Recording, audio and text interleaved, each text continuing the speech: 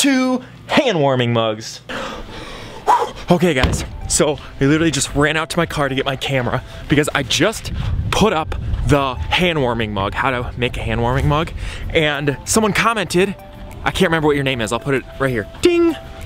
And he had this idea, why don't you just put your hand, like deform the cup after you throw it, and then put a slab over top of that. And I was like, that's genius. So I had some cups that I threw this morning, and I tried it, and I was like, duh, brilliant.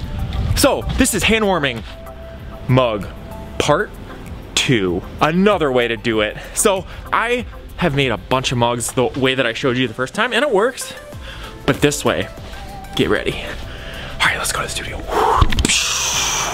We're in the studio, so I was like, just trying it out, and that's what it looks like when you add the slab on the outside of the mug instead of the inside. It looks a little different, but I think it's way easier, way better. Especially for the first time that I've ever done that. I threw all these mugs this morning, some coffee pour overs, some other things, mugs. So I have some mugs, and so I'm gonna set it up and I'm just gonna show you how to do it that way.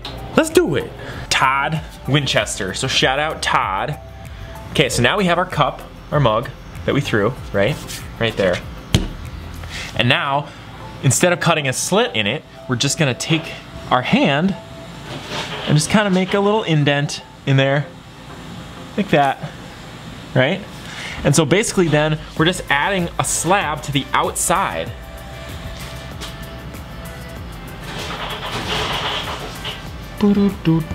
I'm like, you guys have no idea how excited I was when I tried this, and I was like, wait. I've made how many hand warming mugs? Half of me was super excited and half of me felt like a complete idiot. How did I not think of that? For this slab piece, and like, granted, this is the 3rd one that I've ever made. Oh, and I made this one too, which it was a little smaller, so I thought you could just like put 3 fingers in there and then have one up top here. So when it's too hot to hold, you can just hold it like from the top. But then when you want to warm those hands, if you want to do that, if you want to like do that. I don't know, it's a work in progress, guys. Okay, so I gotta stop saying that. You guys have no idea how often I say, okay, so, but I edit it out most of the time. Sometimes I forget. All right. There I go again. Whatever shape, we're just gonna create almost like a square with a little bit of curve on it right there. So that is about the shape that I think is gonna work best right now. Once again, so now we're just adding it to the top, like that. So we're just gonna attach it right here, attach it across the top, attach it across the bottom, and that's it. And I'm thinking, I mean, in reality, you don't even really need this thing. This thing is totally just for decorative purposes. Like if you're gonna hang on to the mug, you might as well just hang on to it, right? But let's do it anyway. Oh, no, I don't need that. I don't need to score that side because I'm not attaching that. Have it right there.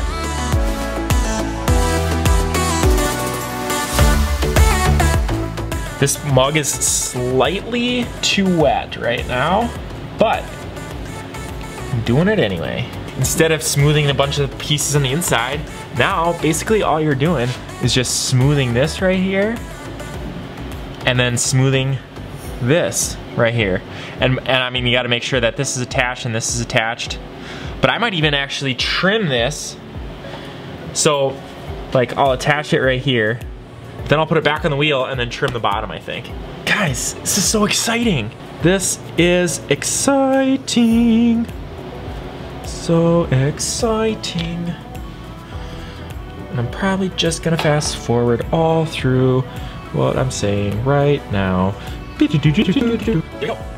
And there's hand warming method part 2, part dos. Oh, this right here is exactly why I love the YouTube channel.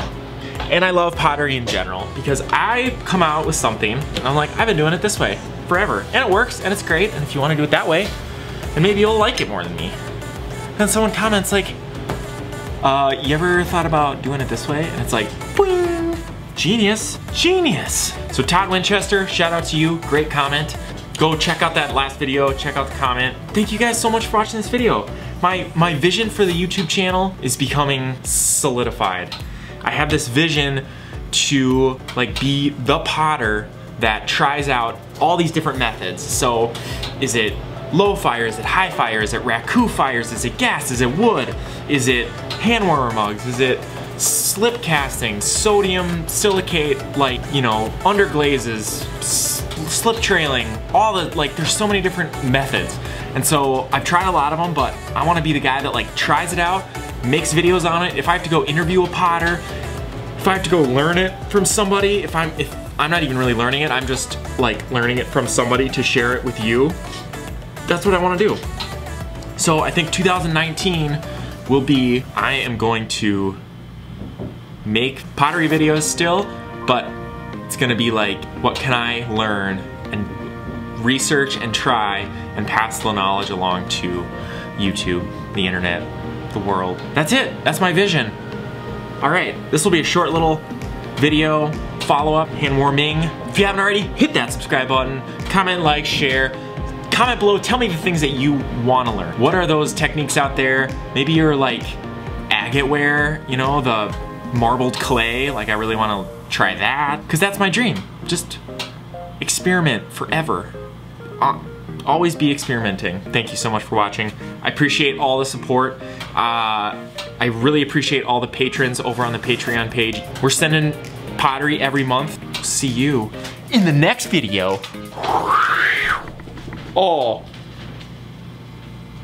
I hit the lip on the lens. Shh.